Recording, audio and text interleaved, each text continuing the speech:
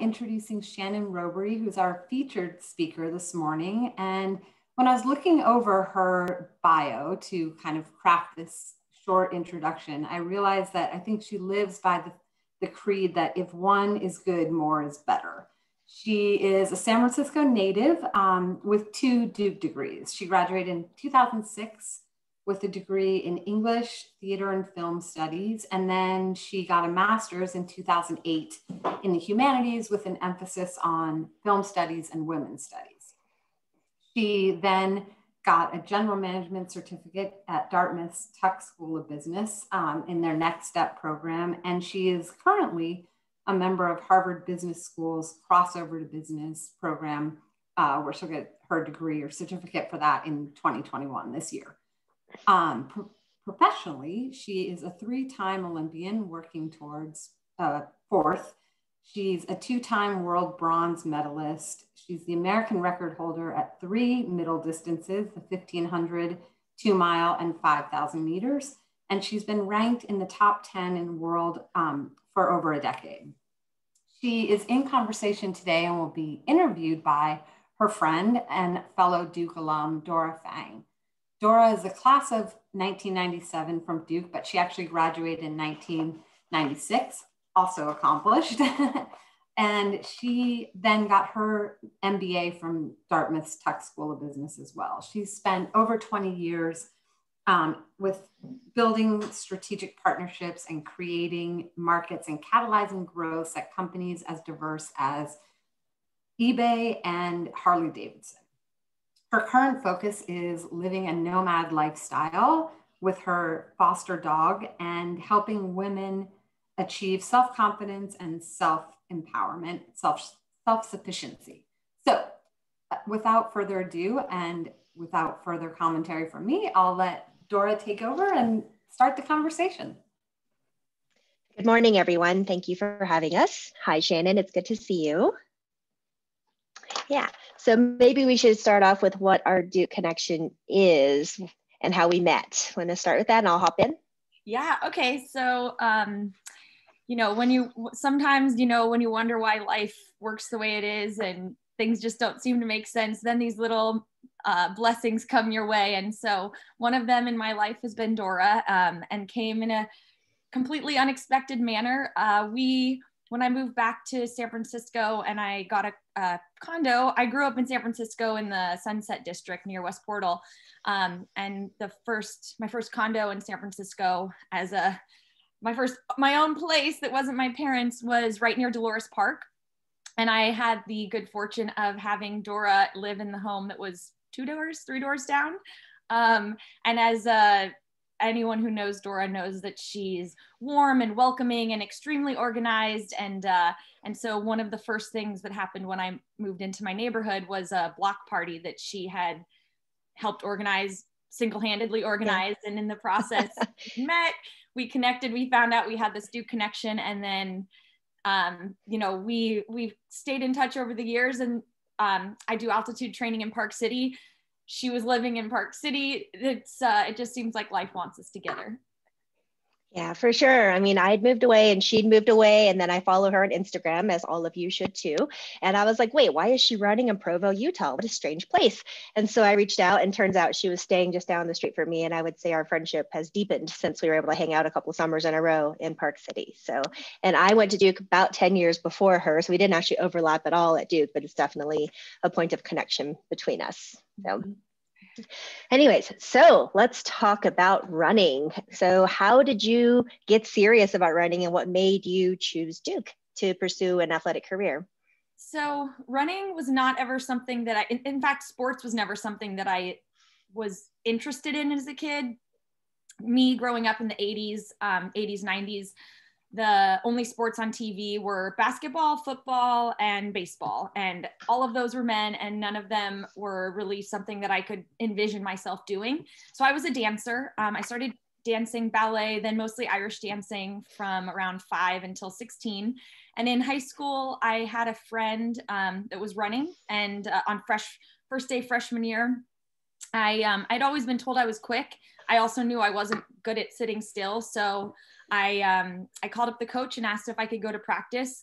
I thought that running would be easy, which that was definitely wrong, but I did have quick success at it, which was exciting. And ultimately, you know, because I didn't know professional running existed, when I had the good fortune of being in a position to get a college scholarship for cross country and track and field, I was very much looking for a school where I could get a great education, and that I could have a great team experience as well. I knew how important it was to have a strong coach relationship also, because the training aspect of collegiate athletics could take 30 hours a week with all of the training and travel and competition. There were very few schools that had such a combination of academics and athletics. If you go the Ivy League route, the emphasis is on athletics, on academics, but they don't give athletic scholarships and as a child of a union foreman and a secretary secretary event planner, that was something that was really important to me to help make this education possible, affordable. The other route, the highly athletic schools, they didn't tend to stand out as much academically, but Duke, hit it out of the park in both areas. And I'm so grateful that I had made that choice. So you called up the coach and just started winning races. That's just how life goes. Yeah, well, if anyone's curious, I mean, I could always do a deep dive into the whole high school and college recruiting process. But, if you're a standout athlete, then generally you'll get letters from, back then it was letters, now I'm sure it's emails. You get letters from coaches of interest. The thing that I learned that was really valuable and that I share with other parents, other athletes, is that if there's a school you want to go to, first do your research, see if you're a viable candidate, but then put yourself out there, reach out to the coach.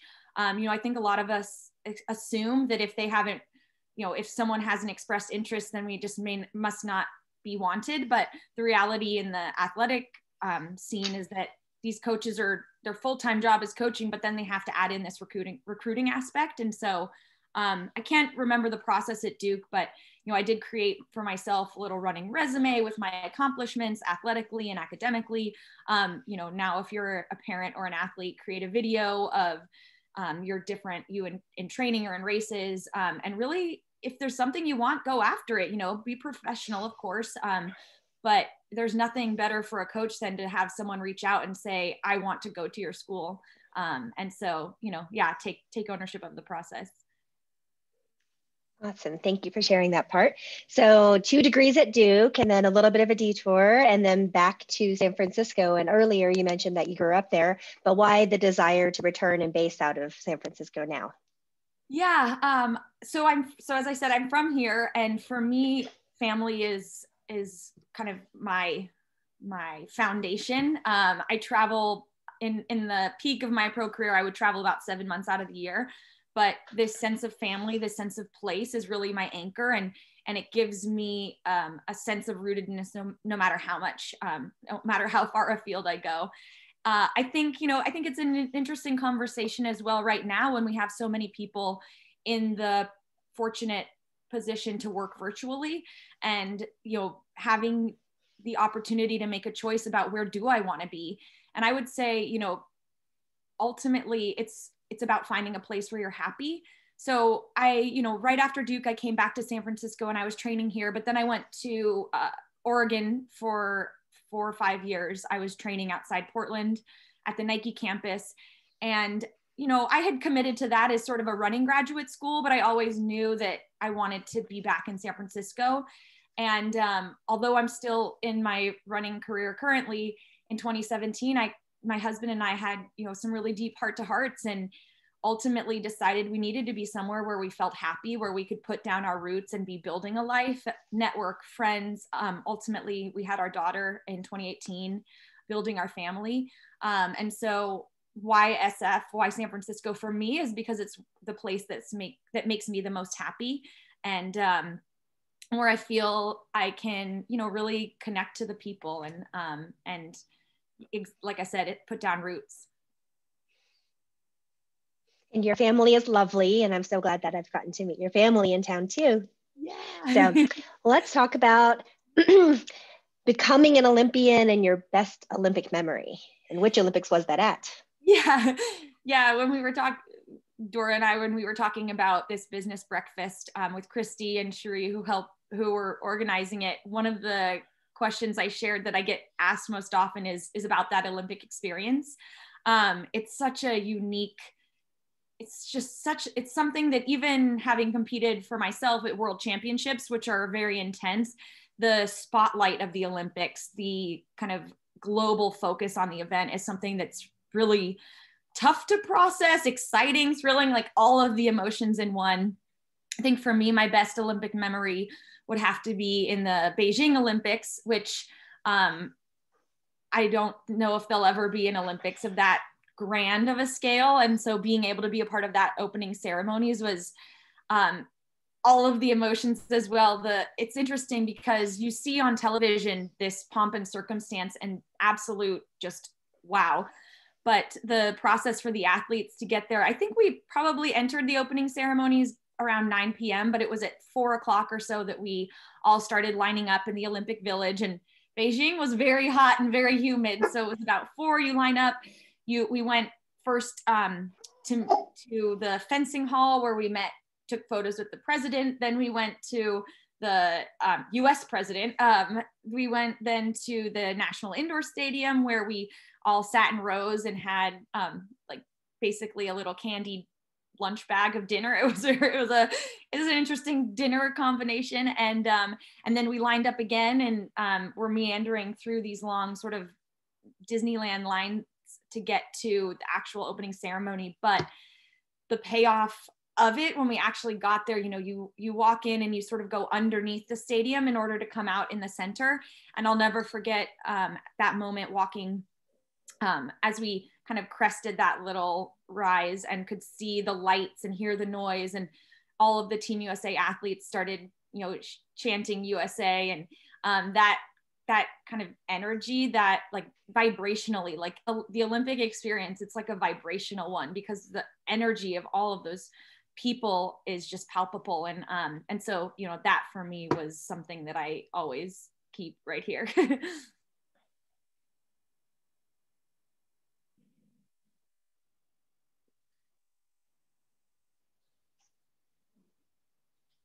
That's amazing. And I lived in Beijing right before the Olympics, but moved to San Francisco right after and before the Olympics. And so I was there for all of the construction and ridiculous and didn't get to see the amazing. I saw it on TV and I was overwhelmed just watching it on a flat screen. I can't even imagine being in that space dimensionally. Thank you for sharing. I love how you told us like the preparation for the Olympics, like in the conversations we've had, that every day it was like 5 p.m. They would be doing at 9 p.m. 9 p.m. True, for when the opening ceremonies would really be on TV. They'd be testing the chemicals. Yeah. The sky was clear and it would, you can tell it. Yeah, so sort of after rush hour traffic and before sleeping time was about 9 p.m. and also when the ceremonies would start, actually at 8:08 exactly, because it's a lucky number in Chinese culture. They had a pollution problem in China, and when you push water out of the clouds, it pushes particulate matter onto the ground and the sky looks more clear. So every night at 9 p.m. during 2007, they would practice making rain.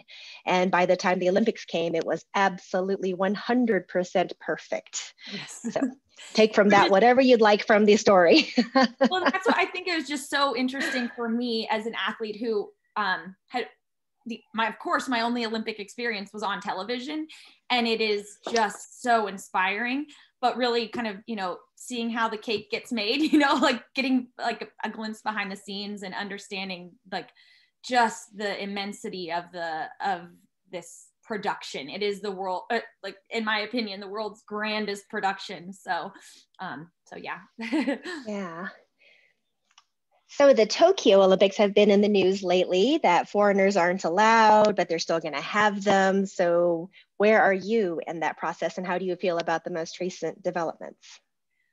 My coach, my training group, there's a Japanese athlete, Suguru Osaka. And so my coach has had some conversations with the, Nike Japan and some of the other, interested parties. And so he's been kind of, you know, preparing us for what might be ahead.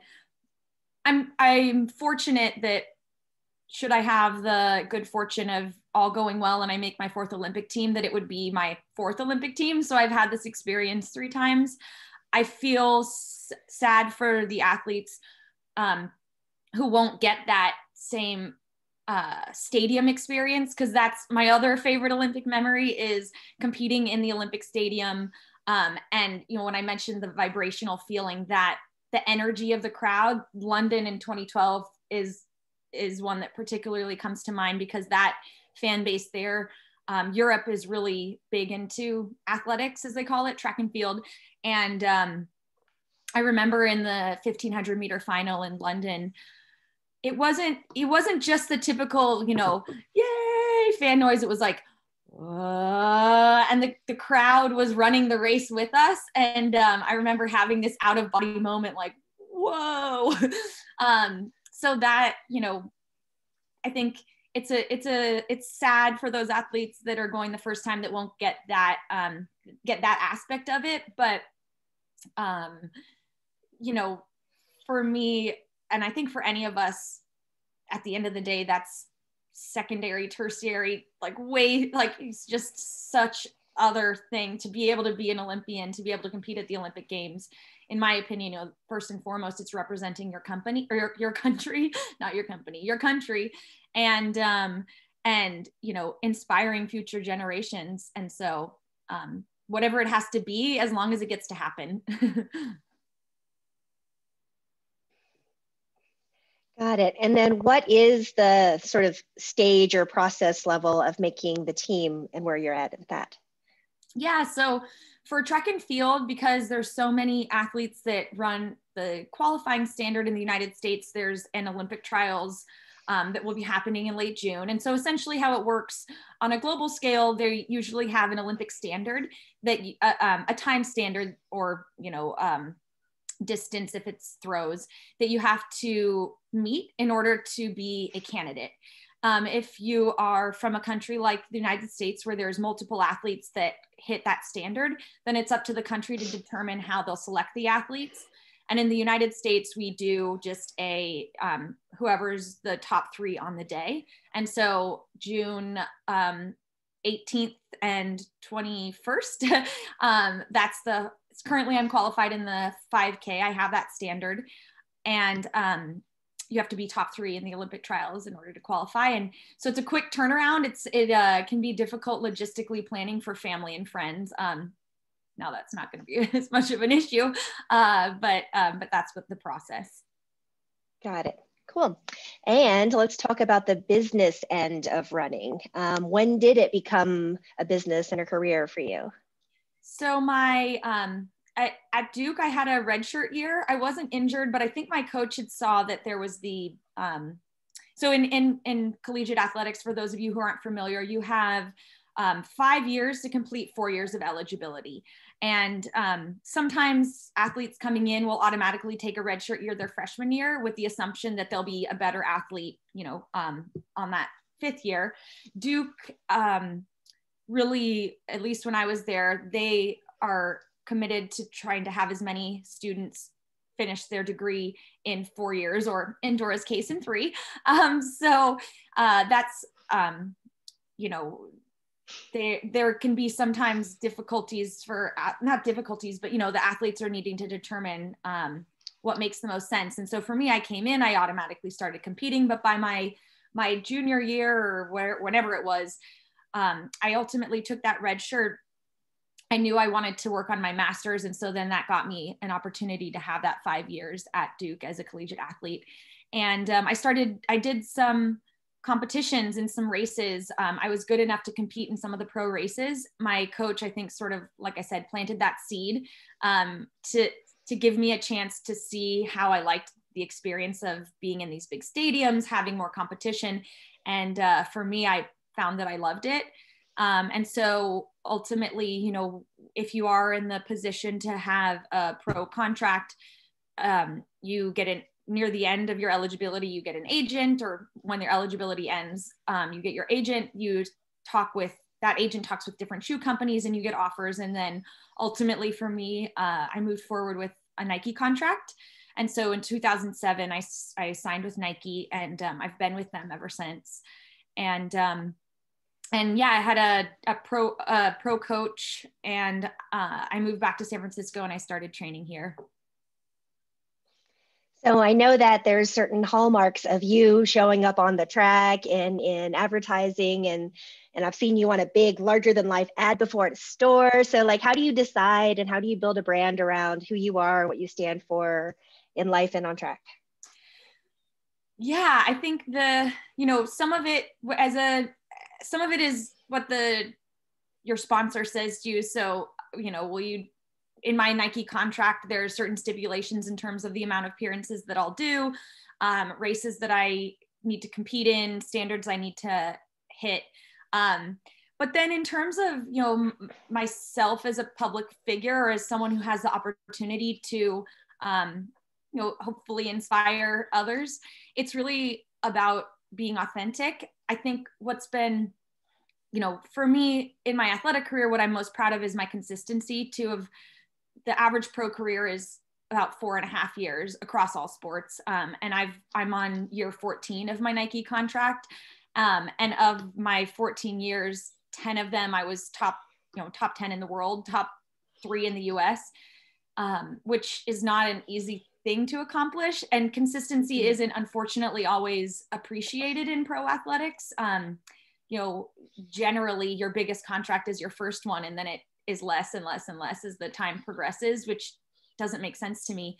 But in terms of, beyond that consistency, which is more of that is an internal trait, an internal thing that I've really tried to commit myself to. For me, a lot of it has been advocacy. So recognizing the things within women's sports that could be better, that could be changed. If you really think about the length of professional women's athletics, it's not that it's about the same age as me. Title IX was 1971, but Duke didn't have a cross country or track team until the 80s, around, when I was born.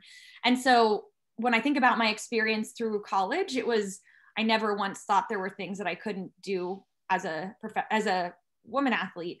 As a pro, it's been different. There haven't been great,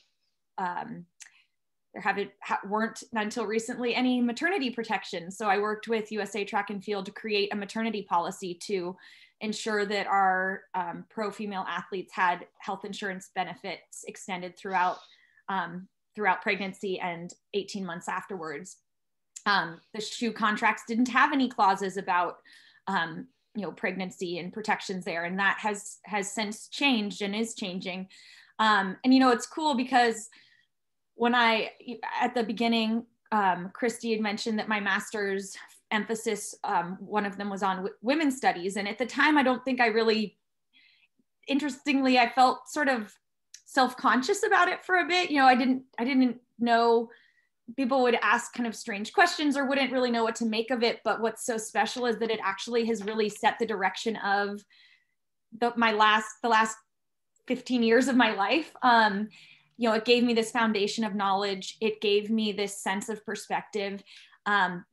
First, I started a nonprofit in 2012. That was kind of my first attempt to try to make positive change. And that nonprofit was encouraging young women in sports, just creating opportunities and expanding the narrative of what it means to be a female athlete, because, most of the movies, most of the representations are very masculine. And so just trying to add more stories to that conversation. And then in 2017, the US Department of State selected me as a sports ambassador, sports envoy to Morocco, where I was able to speak on women's empowerment through sport to, in the countryside, in clinics and lectures all across the country. It was a really huge honor. And now most recently, I'm working at a startup called Parity, which is focused on creating sports sponsorship opportunities for women, because the market, the global sponsorship spend is so skewed, with women only getting 0.4% of that 66 billion that's spent annually. So really just recognizing needs and trying to change them. in whatever way I'm capable, and, creating a community to kind of raise visibility and think positively about like, okay, here's where we're at. How can we continue to push the envelope? Got it. Thank you for using your voice and your visibility to help advance these issues. Do you believe the athletes have an obligation to do so, or is this a personal choice of yours? I think in order for it to be authentic, it needs to be personal. And I think that the other thing that's important is changing one life is success. If you can make a positive impact on one person's life, you've done good. I do truly believe that we were put on this earth to leave it a little bit better than we came. But it doesn't have to be a grand act. It just has to be whatever is true and authentic. And I think the biggest thing is just existing in the space that you're in, watching, looking, listening, and being aware of, what is great and what could be better. And when you see that need, when you see that opportunity, if it's within your power to make a difference, then I think that, go for it. And now you have a little girl, you have a daughter. How has that changed? Training, work, family, being in San Francisco, all of that. Everything, right? Yeah, I'm sure everybody on this call can relate to life being busy. Mine is, my daughter, to be completely honest, so I have my daughter at 33. I had put off having my daughter, and I thought I would wait until my running career was over. And because I was concerned about the consequences, because there truly were consequences to having a child as a professional female athlete. But ultimately, it came down to I knew I wanted to be a mother before I ever wanted to be an athlete or an Olympian. And so, part of that heart to heart that my husband and I had included, I don't want to keep putting my life off. And so that being said, I remember being about a month into being a new parent and thinking, oh my gosh, what have I done to my life? Just this adjustment. I really loved the life I had. I wasn't having a child to to make some dramatic change for the better. Like, it was a change for the better, but it wasn't like I needed it to fix my life. I wanted it to enhance it. But it did take time adjusting to life as a parent and shifting expectations, and the freedom of movement that I had when I was singled and just married and with a husband who had been a pro athlete and supported my career. That was different. And not only was it different logistically, but from a heart space, I didn't want to be away. So it shifted my focus. It also, I think that some of the work that I've done most recently has been inspired by this shift of, my experience as a pro athlete are some of my highest highs, and then also some of my most, frustrating or painful or, difficult experiences. But when I could shift from thinking of it as, well, I'm tough enough to take it, that's fine, that may have been dysfunctional, that may not have been ideal, but like, I can handle it. When I shifted to think, if my daughter was in that position, how would I react? And when it unequivocally, I would never allow her to be treated that way, then suddenly it was a deeper motivation for me to try to affect change. And so, she's given me, she's made life busier, but she's given it a lot more perspective.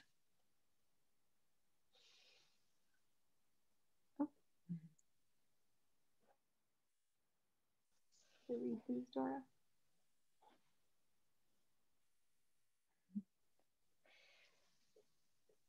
There you are. Hey, sorry. So you said a very provocative word in that answer. You said consequences of having a child. And do you want to talk about what those were and what changes you've helped affect and what you think still needs to happen?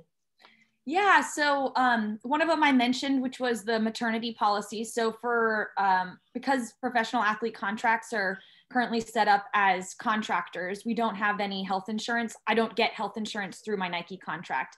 I have to earn it every year through my performance in competition. And then it comes through USA Track and Field and the USOC. And so when I had my daughter, or when I was pregnant with my daughter, I of course couldn't compete. And so I was running the risk of losing health insurance when I would really need it the most. And, you know, in my situation, my husband, who is very accomplished in his own right, has been my biggest advocate in this athletic career, and has, you know, when I said I needed, like when we talked about moving to Portland so that I could work with the coach there, he, you know, never tried to get in the way of that dream, was fully supportive of that dream. But it meant that, you know, his career, while he's had a lot of accomplishments, isn't at the same level than it might have been if we had, you know, gone to the place that was best for his job and for his dreams. And so, you know, when it came to me having, you know, losing health insurance, or when it came to facing potential reductions for not competing, that bottom line, you know, I have to provide for my family. And so, you know, it wasn't even it was really emotional. You know, it's emotional anyways, being pregnant, because you're hormonal, but that is a lot of changes. But then to the first few months, just really being fearful of, you know, what does this mean? Will we be okay? And kind of being backed into a corner, it felt like, at a certain point. And so, you know, for me, it was partly necessity. It was largely recognizing that this system was flawed and that I needed to try to help make changes. I think the lesson that I learned, or that I love to share too, about that, specifically the USATF maternity healthcare policy, the importance of finding advocates and allies. I had a conversation in 2016 with my coach. His name's Pete Julian.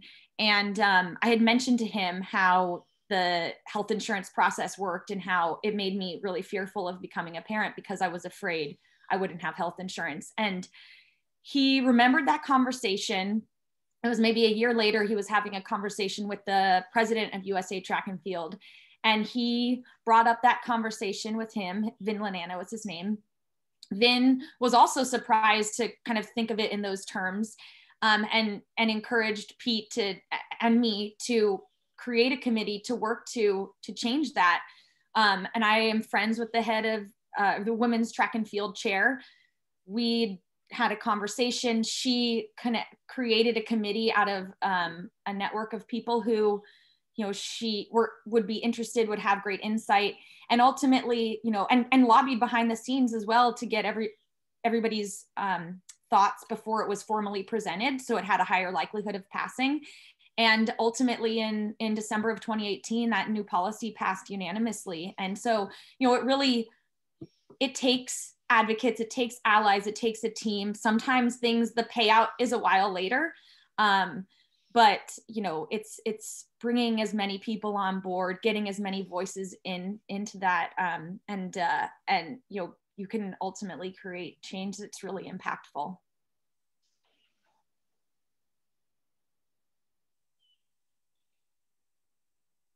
Mm-hmm. Yeah, well, I think that you were the perfect person to help in this regard, because you had this have this tremendously long career. So you bumped up into this like sort of end of childbearing years, and the realization that there was trouble, and the willingness to like stand up and say, this isn't right, and I'm going to help fix it. So this is one of the many reasons why I think you're awesome.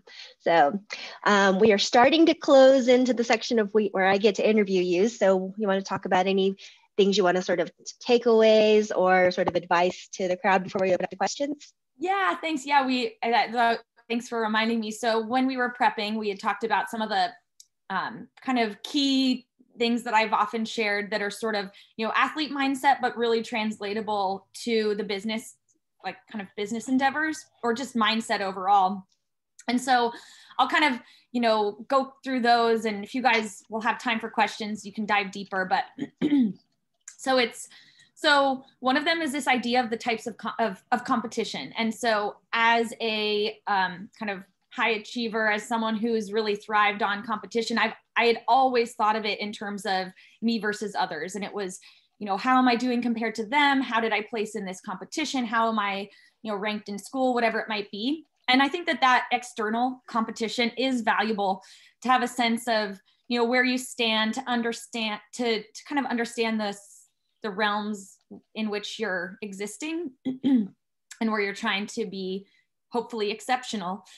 But the other lesson that someone shared with me that I've really valued is this idea of competition as also me versus myself, in terms of having the ability to control the controllables. So I can't change what a competitor in a race is doing for their preparation, but I do have control over my execution every day, the way that I prepare, the mindset that I bring.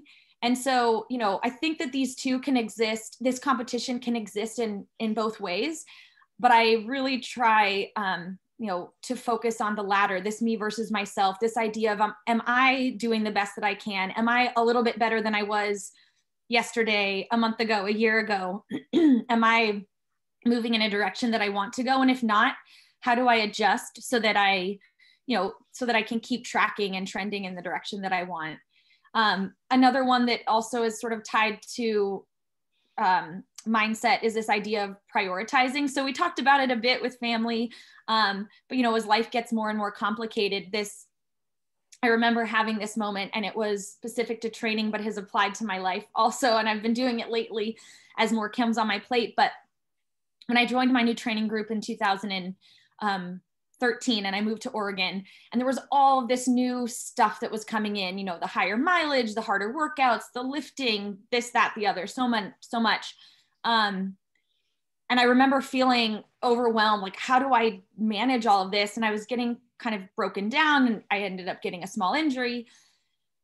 And I remember stopping and saying, okay, I can only do, 2 or 3 things really well, or I need to create this priority list. And what are the things that are sort of the non-negotiables that if I want to succeed that I have to do?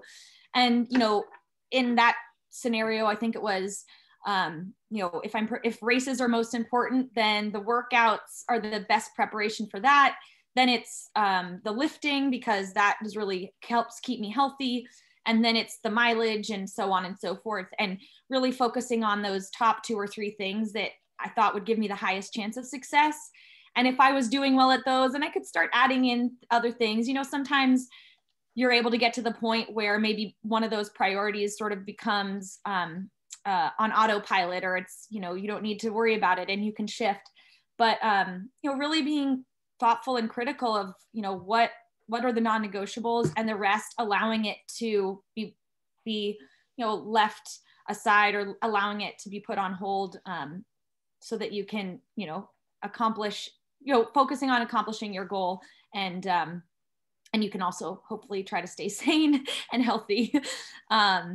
So yeah, those are kind of my 2 biggest sort of mindset approaches. And we talked about the third that I had on my list, which is this idea of paying it forward. I love the quote, "We stand on the shoulder of giants," from Isaac Newton. But this idea of, I am where I am now. Each one of us on this call, I imagine, is in this moment in time, in this place, because of the work of others before us, the whether it was trailblazing work, or whether it was just the support of, a strong foundation. And so, recognizing that privilege, that blessing, and trying to take the position that we're in to create opportunities for others. Thank you. I turned off my video just because I know it's been a little choppy. So I am still here and admiring everything that's happening. But I think that Christy and Cherie have been collecting questions, and we can move to that. And if we cover that, I still have more things to talk about with you. Cool. Oh, you're muted. Oh my gosh, the classic Zoom faux pas. Yeah, Dora, thank you. And I saw that you had turned off your camera, and I was just going to make that same announcement. But we have been getting some really good questions in the chat, so I'll just throw a few out there in the time that we have left. The first one's from Marguerite Rosa, who is actually a classmate of mine from Duke and lives in Seattle. And her question would be, what advice would you have for a young student athlete who's kind of coming into the process today, based on your experiences and what it was like for you? Yeah, so the so first and foremost, trying to, going back to why I'm in San Francisco, finding a place that makes you happy, trying to find a school, especially trying to find a coach who you trust and believe in. As a collegiate athlete, you spend a lot of time with your coach. I mean, I spent the most time with him and my teammates. His name's Kevin Germain. They really steer the ship. And if you are at a program where the coach is not someone that respects you, where the coach doesn't, where you can't relate to one another, then it's going to be really tough to find success. It can be done, but it'll just be a lot more difficult. And so I think for me, it's always leading on, okay, where is the place where I feel like I have the highest likelihood of success? Where I looked at, I think I did 10 unofficial, like I did a road trip along the East Coast when I was looking at schools, and we visited 10 different schools. I met the coaches at all those places, and I had visited at least a couple schools on the West Coast too. And in meeting those coaches, it was very clear there were some that I would not do well with. And so, finding that environment.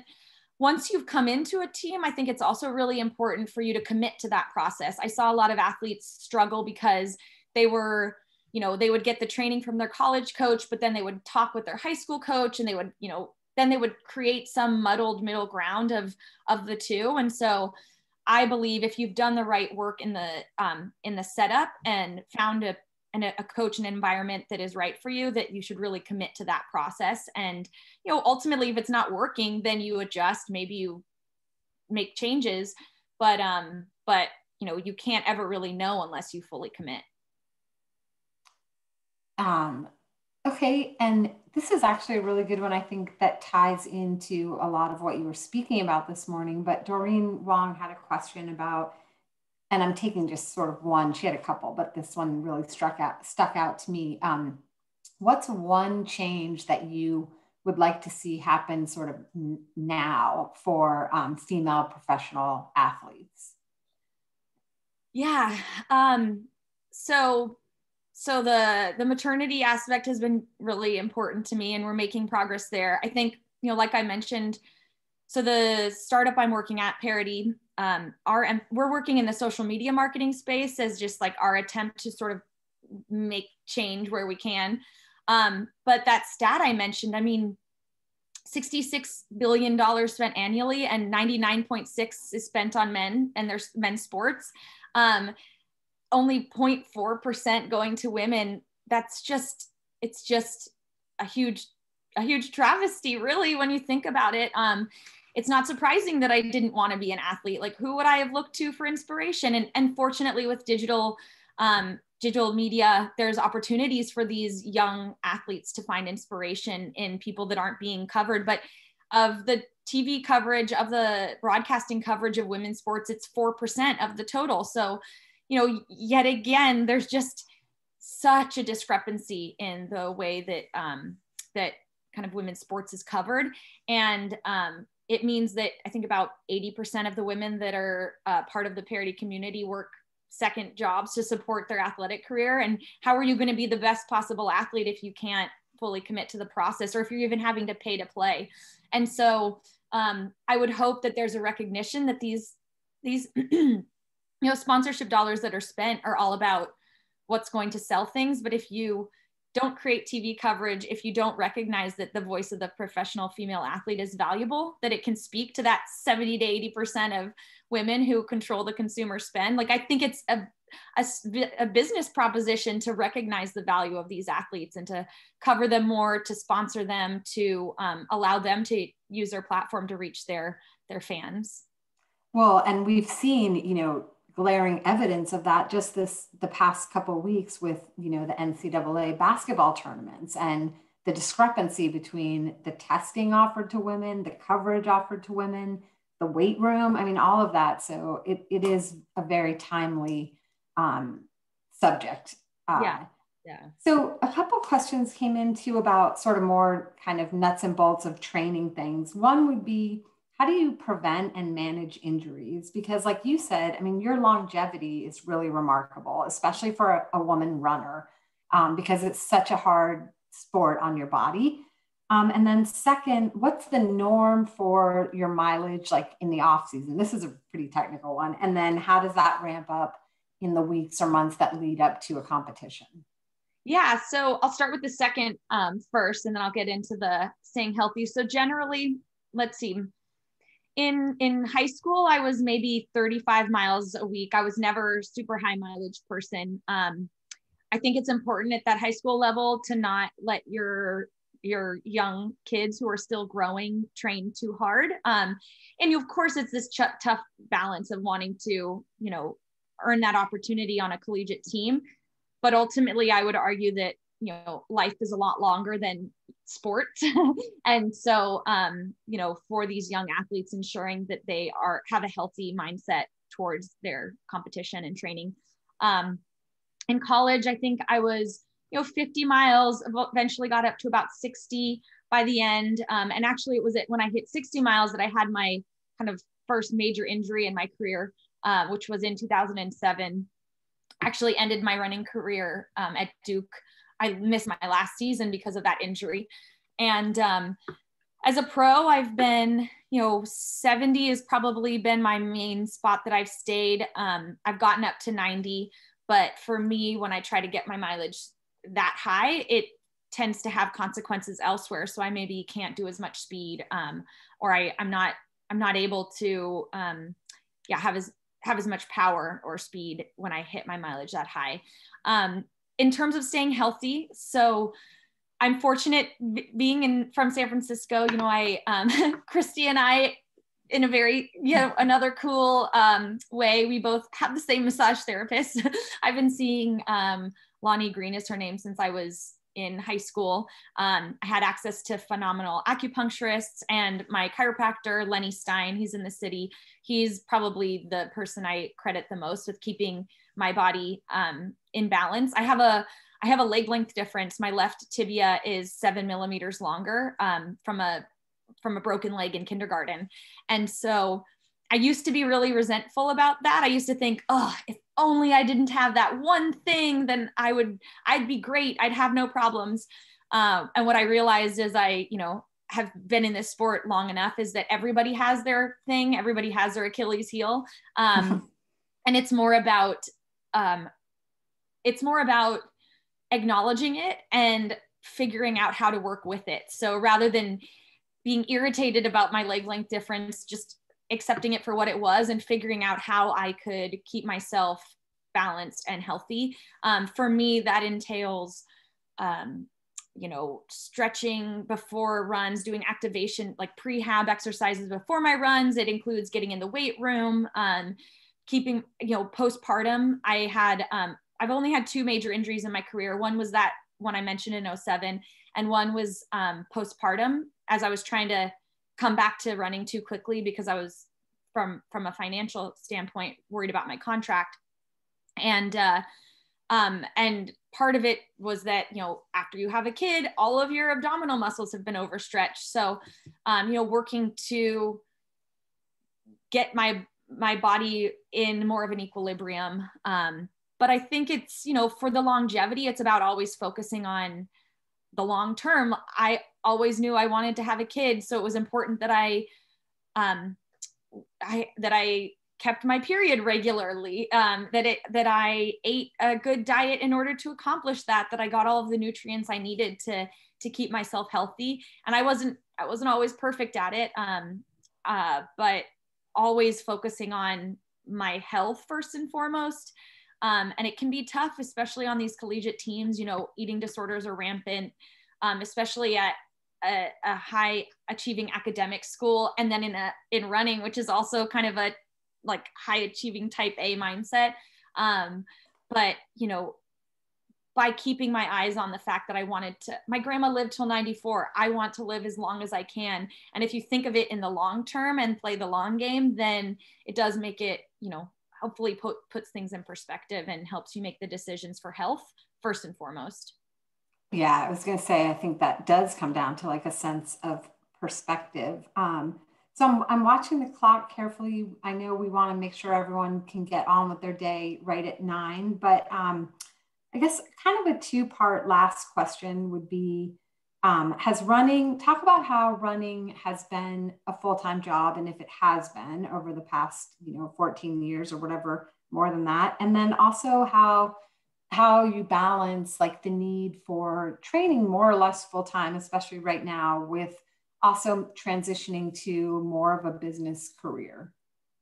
Yeah, that's been, so from 2007 until really this past fall, running was my full-time job, training twice a day, lifting as well, all of the treatment that's involved with it. If you want to train twice a day, in order to be able to do that, you have to take naps in the middle of the day because of the output on your body, or the challenge to your body and the output of energy. And in 2000, and I had kind of wrapped my head around 2020 being my last Olympic cycle. And then, as with all of us, 2020 brought a whole, like a topsy-turvy, the world was upside down. And in my case, that meant that, I had to first determine, would I continue to train through 2021? And that wasn't just a decision for me, it was a decision that needed to be made with my family, because success doesn't come from me alone. It comes from, yes, I'm the one that toes the line, and yes, I'm the one that ultimately, succeeds or fails in that race. But it takes a team for me to get to that starting line, and I needed to get everybody on board, or to get all that support team, on board with this process, willing to, and I wasn't even sure if I could handle it. It's a huge emotional output, and physically as well. I'm 36 right now. Sorry, Shannon.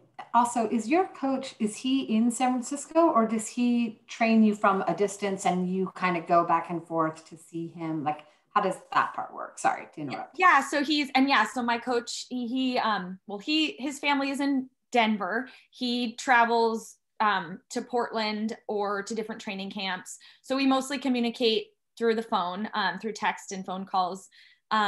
And that was part of, when I decided to move home in 2017, that was a consequence that I was fully aware of. And so I've had to try to build a training group here. And I've worked with I was a volunteer assistant at San Francisco State until they went into shutdown for COVID. I have a little pod that I train with, that have been wonderful and supportive. But yeah, it's my Nike contract ended December 31st of 2020, and I had lined up a role at Parity, where I'm working now. And then with the extended season, I've had to try to balance this. I am with Nike, but it's a reduced contract, and I've been working part-time at this startup, but as anyone who's worked at a startup knows, it's never part-time, it's always more. And so, trying to stack my day, I'm loving the things that I'm doing, but it's definitely, a juggling act, plus as a mother and a wife, and a daughter. Some of it is just like, for me, I'm good at compartmentalizing. And so if this were my forever, I don't know that I could handle it, but knowing that it's for a targeted date, a specific goal, something that, ultimately the decision to train through this Olympics, through this summer, was that this was something that I could never do again. Once I've moved on from this professional athlete career, that it's not something that you can just pick up again.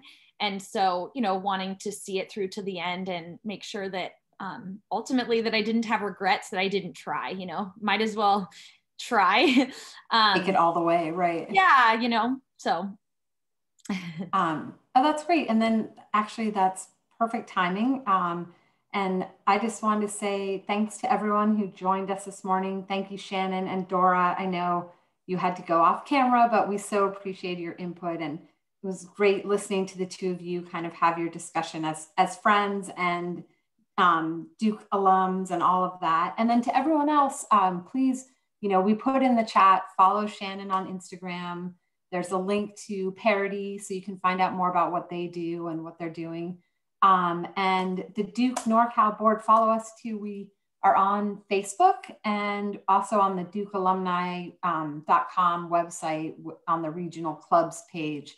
And then you can find out, we have tons of activities and events that we are presenting, mostly virtual, in the virtual space at the moment, but On April 6th, we've got a great event that, again, will be virtual, and that is how businesses, looking at how businesses can address issues around gender bias. So that should be really great. It's with a woman who graduated from Duke and is a professor at Stanford. So join us for that. And again, thanks for being here, and enjoy the rest of your day. Yeah, thanks everyone. I appreciate you coming. I hope you had your coffee too. Gotta go refill mine. Thank you. Thanks everyone. Bye. Thank you.